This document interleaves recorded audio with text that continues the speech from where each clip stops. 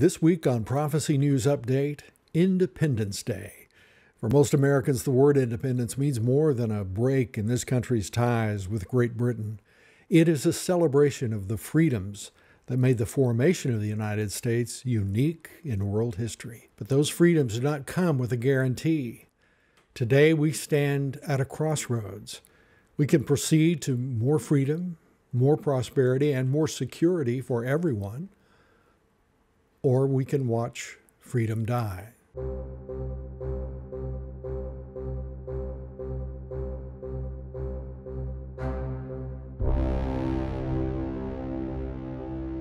Please consider subscribing to the Prophecy News Update YouTube channel, or follow Prophecy News Update on Facebook. I had planned to make this program about the divine origins of America's greatness. I wanted to tell about an amazing America, America the Great and America the Beautiful. But I can't talk about America today without talking about the existential threat now looming over the very soul of our great nation. Let's start with the discomfort some feel when they hear someone speak of America's greatness. When some Americans hear that kind of talk, they automatically begin to recite the nation's failings as if programmed and triggered to do so. It is imperative that we see America in the context of history and America's past leaders in the context of the times in which those men and women lived and spoke. America's flaws stand out more than those of other nations because they stand in stark contrast to American ideals. Thomas Jefferson served as the primary author of the Declaration of Independence. He wrote the words, "We hold these truths to be self-evident, that all men are created equal, that they are endowed by their Creator with certain unalienable rights, that among these are life, liberty, and the pursuit of happiness." Beautiful words. But Thomas Jefferson owned slaves. He called slavery a moral and political depravity. Talking specifically of slavery, he wrote, "I tremble for my country when I reflect that God is just, that his justice cannot sleep forever." Yet, he owned slaves. When mobs recently started tearing down statues, they started with prominent members of the Confederacy, but they didn't stop there. They couldn't. When we examine the lives of honored dead, the fallen nature of human beings inevitably shows itself. Soon the mobs were defacing the statues of everyone, including abolitionists. After all, they weren't perfect either. All have sinned, the Bible says. George Washington, the father of our country, owned slaves. Abraham Lincoln, trying not to sound like an extremist in mid-19th century America, said some bad things. So he's out. Theodore Roosevelt was the first president to invite a black man to dine with him at the White House, but he never invited him back. Also, TR did a lot of stuff that people in those days really admired, but today, not so much. So he's out. You might have noticed that we've now named all the presidents enshrined on Mount Rushmore, and some of them with prominent monuments on the National Mall. With every monument and work of art torn down, the new American revolutionaries look more like ISIS or the Taliban. Destruction of art is a close cousin to burning books. But these things happen when mobs rule. Our constitutional republic is made to accommodate lawful change. If a statue honors a scoundrel, point it out. Tell the press. Hold a protest. Then let your lawfully elected representatives know about it and let them decide to remove that monument. If mobs do it, then you have mob rule, and I promise you, you don't want mob rule. Lately, journalists seem to have discovered that in its original form, the Constitution had flaws.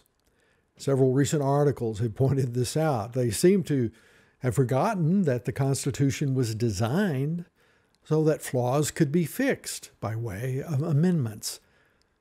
The other really important thing to remember about the Constitution is that it provides checks and balances throughout government, believing the Christian concept of humans carrying within themselves a fallen nature.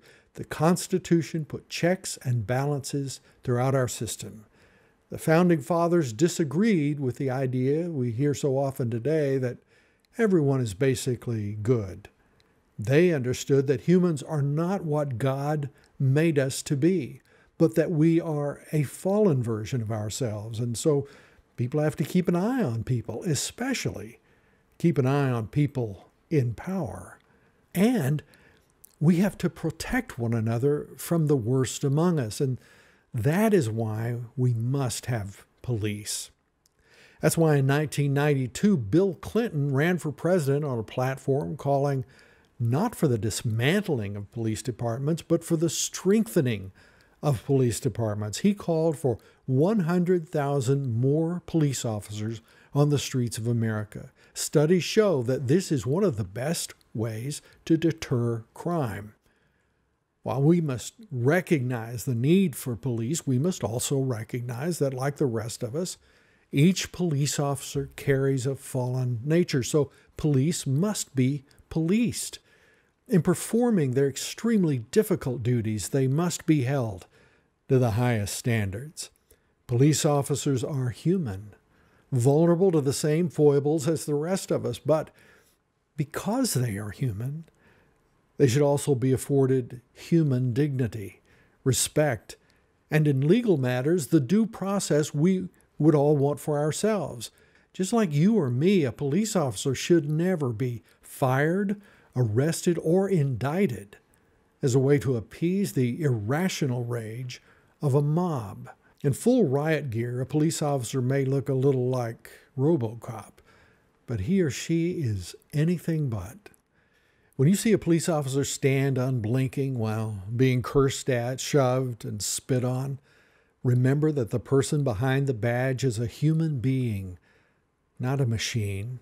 They hurt, they get angry, frustrated, and discouraged. In the face of vile threats, they too can become afraid. Their adrenaline flows just like yours would flow in the face of peril. It's frustrating that police aren't perfect. It's frustrating that we even need police, but we do. It's frustrating that we have passionate disagreements over crucial issues. It's frustrating that wherever humans go, hate and prejudice follow. It's frustrating that none of us are perfect, not even our heroes. Both history and current events repeatedly prove the Bible's view of humanity, that we are wondrously made in the very image of God, capable of amazing, astounding things, but also fallen, not what God made us to be. That's why when the mob started tearing down statues, they didn't stop with members of the Confederacy. A statue of a human being is a statue of a being beset with flaws. I can illustrate this with a story that, frankly, I would rather not tell, but it proves what I'm talking about. Not far from the Lincoln Memorial in Washington stands a memorial to Dr. Martin Luther King, Jr. It's an important landmark in the United States, honoring a key leader from a pivotal time in American history. It should never be removed. But when you look closely at honored individuals, you will always find flaws. The night before his assassination in Memphis, Dr. King gave one of the greatest speeches in history. In that famous speech, he referred to Ralph Abernathy as his closest friend and associate. History bears out that statement. Please understand that to his dying breath, Dr. Abernathy considered Martin Luther King his best friend. Ralph loved and revered Martin. But in Ralph's autobiography, he gave a lot of details about things that happened between the speech and the awful moment of Dr. King's assassination. I won't go into the illustrations he gave of Dr. King's well-known problem with women, but what happened the next morning is not well known. Dr. Abernathy tells about a woman coming to his and Dr. King's motel room. He said this woman was livid that Dr. King had apparently not shown up for an appointment with her the night before. Abernathy wrote that as the argument got heated, King knocked her across the bed. He added that they, for a moment, were in a full-blown fight, with King clearly winning.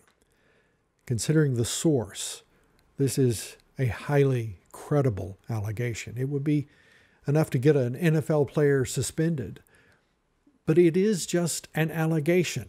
Martin Luther King is not here to defend himself. I wouldn't bring it up except to say that the greatest among us, like King David of old, can have extreme flaws.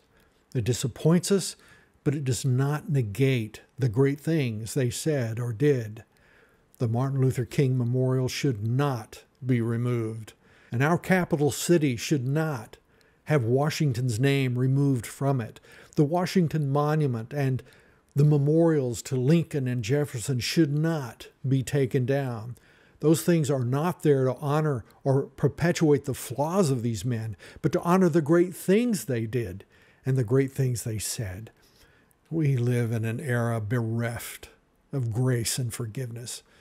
One flaw triggers today's guillotines.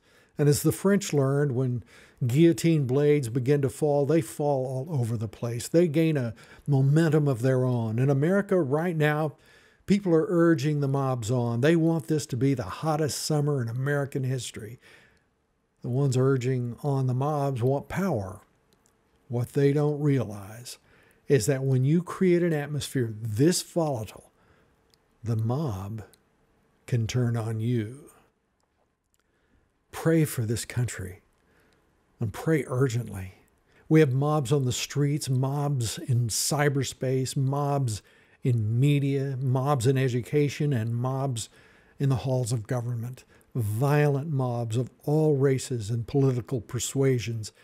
And they have placed this country and its freedoms in grave and imminent danger. If you long for real peace and real grace, if you long for someone who will never, ever let you down, turn to Jesus. He alone can clear the ledger of your flaws and faults and give you a clean, fresh start. I have some writing obligations I have to take care of, so it looks like our next program will be delayed until the end of July. God willing, I'll see you then.